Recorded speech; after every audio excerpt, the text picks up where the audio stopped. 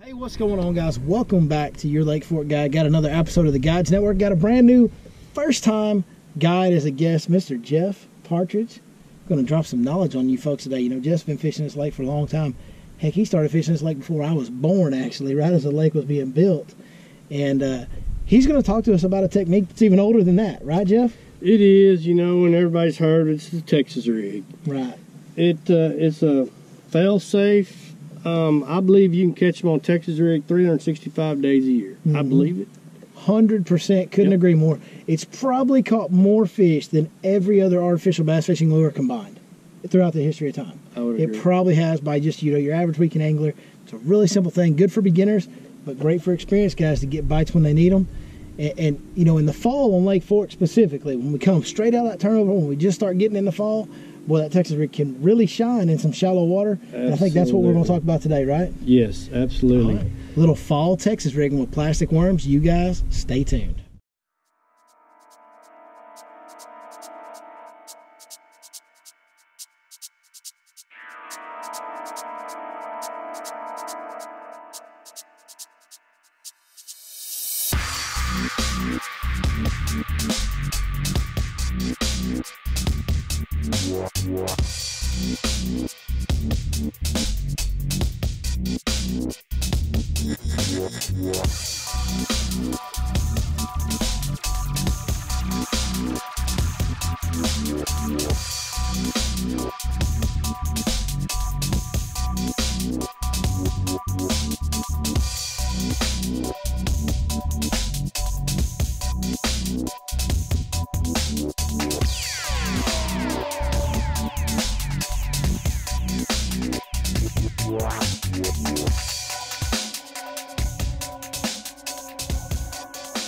Hey guys, Jeff Partridge coming to you here on the Guides Network. I'm going to talk to you today about early fall Texas rigging with plastic worms. The 7-1 6 cents heavy action with a moderate tip with 20-pound fluorocarbon per line, 5/16 tungsten with the hitchhiker screw lock on a number 5/0.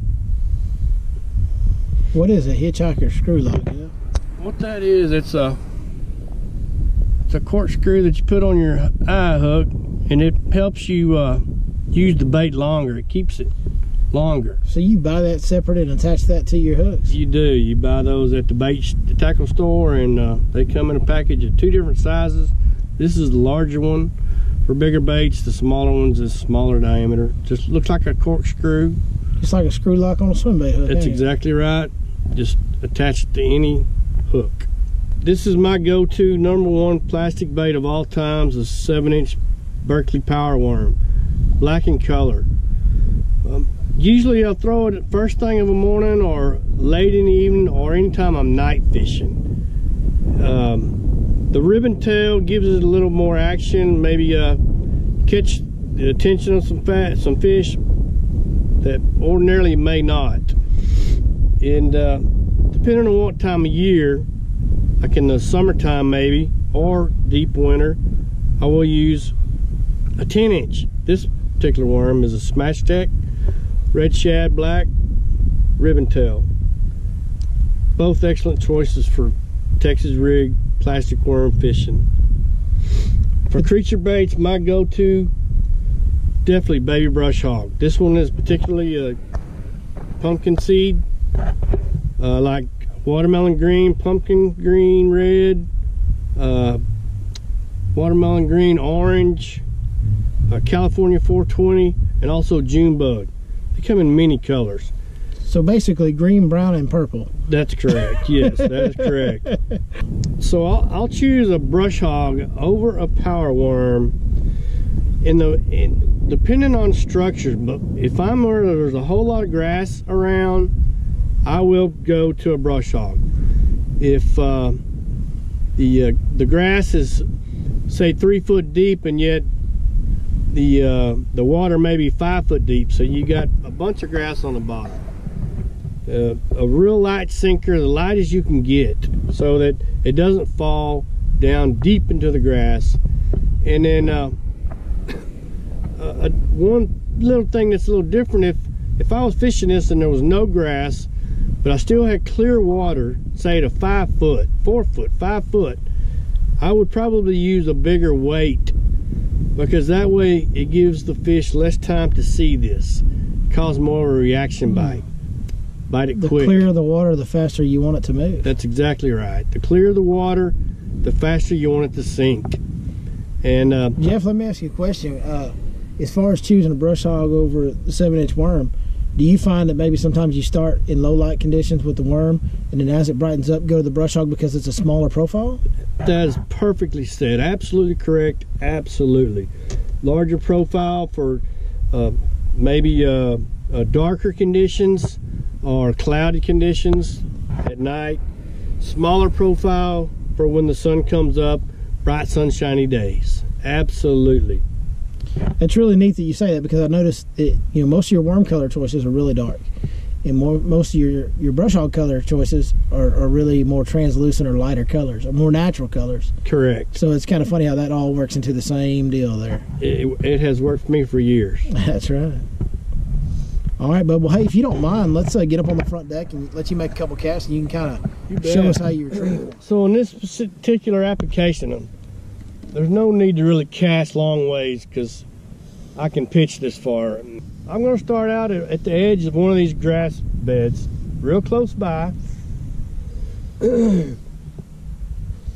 Just got a little bit on the edge, so I let it fall down, and you can tell by watching your line when it falls. I'll let it sit there for 4 or 5 seconds. Are you going to watch that slack to make sure it's done falling? Yeah. If you see your slack take off, cross his eyes, that means he's on it. Always got to watch your slack when you're Texas rigging. Yes. So as I'm retrieving it, I'm just kind of hopping it through the... It does work, folks. That's a grinnell. That's an ugly grinnell. That's a whole grinnell. Don't put him in a boat. Well, you got a fight on your hands now. Not exactly what I wanted. Well, folks, that's not the target species of the day, but it was a bite. It was fun, and it felt really good. Here, I'm gonna hand you some pliers. You just get down there and flip him off. Okay. Oh, toothy critter. Yeah.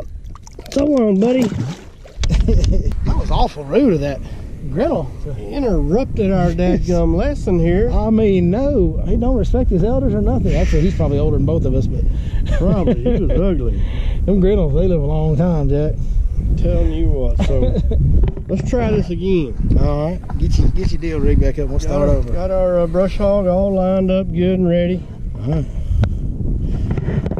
I'm gonna do the same thing, but I'm gonna change grass beds. You gonna hit a different piece of grass? Yeah. There again.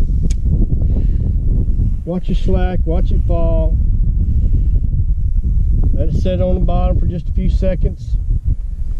Start hopping it through the grass. Reel up your slack. Keep watching your line, because at any time he could take it and go. Now, would you rather it fall on slack line or tight line? I would rather it fall on slack. Okay. Yep. Why is that? That gives it, it falls quicker, maybe cause more of a reaction bite, and in the event, if he takes off, he's got some slack to run with it. Right. Better chance of getting a good hook set. Also helps you be a little more thorough. When it falls on tight line, it swings back towards you, and there's a bunch of ground you're skipping that you're not exactly right. covering as thoroughly. Exactly right. Yeah. Skipping some typical fish catch right there. I know you guys are going to start suspecting that we just sit here and fish for hours until we get a bite on these things when we're doing this. Hand to the man. On my mama, as they say. Yeah. That was his first pitch while he was talking about how to do it.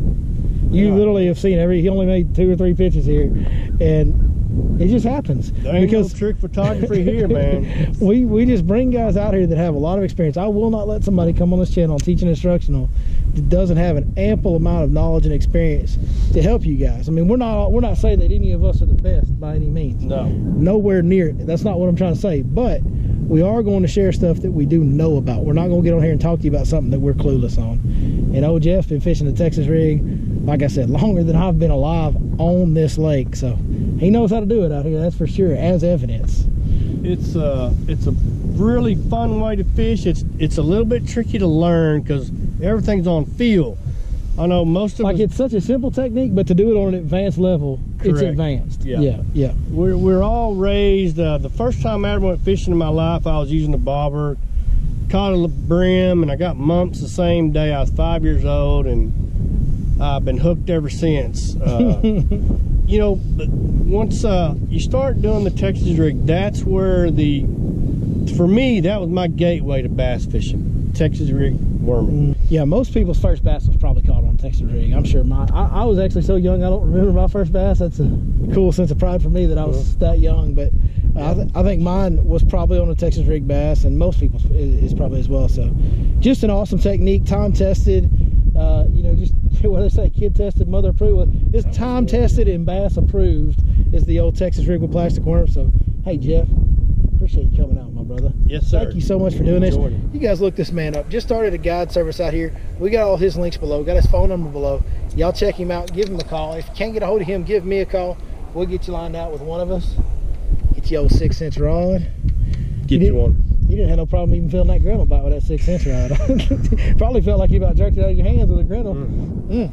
It felt good. I thought, oh boy, here we go. Yeah, and if you are interested in 6-inch rods or anything else from 6th Sense Fishing, when you go to 6thsensefishing.com, which is linked below, be sure to punch in that code, Your Lake Fork Guide, on the checkout screen. Get a 10% discount on all orders.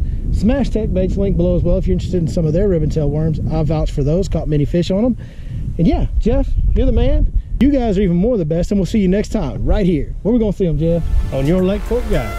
That's it.